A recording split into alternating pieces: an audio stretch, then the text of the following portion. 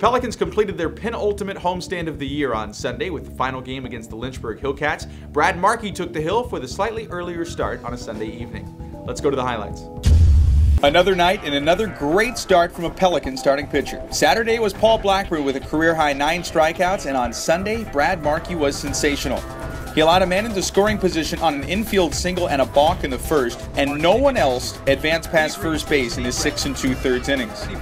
In the top of the third, he strikes out Paul Hendricks here on a fastball, one of 4 strikeouts on the night for the right-hander out of Virginia Tech, who faced just 3 over the minimum in 6 2/3. The Pelicans didn't score a bunch of runs on Sunday, but it was more than enough. In the third, they got a 1-out double from Chesney Young on a ground ball down the left field line. Penchie Chen broke a bat during the at-bat and broke another on this fly ball down the right side, but it's a hit. In fact, it's 3 for Chen, driving in Young to make it 1-0 Pelicans. Next inning, a 1-out double setting the table once again, this time from Jordan Hankins. And with 2 outs, Kevin Brown with a double of his own, this time down the left side.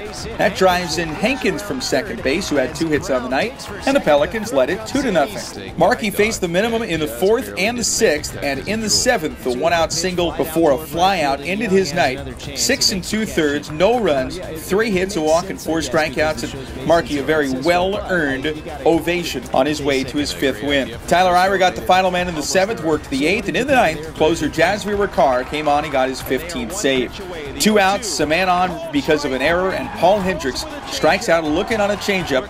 Ricard notches down the save. The Pelicans complete the 2-0 shutout and take the series over the Northern Division leaders in what is potentially a Mills Cup championship preview. If the season ended today, the Hillcats would have the 2nd playoff spot in the North, while the Pelicans, although they have a chance to win the second half as well, have already clinched a spot, having won half number 1. The Birds now head to Winston-Salem, where they'll play 3 games against the Southern Division leaders, the Winston-Salem Dash, who are only a game and a half up on the Pelicans. It's part of a 6-game road trip. The Pelicans are back at home against the very same Dash on Monday night, August 24th. To tell you what's going to happen during that game and the rest of the homestand, we send it out to on-field host Hannah Eads. Take it away, Hannah.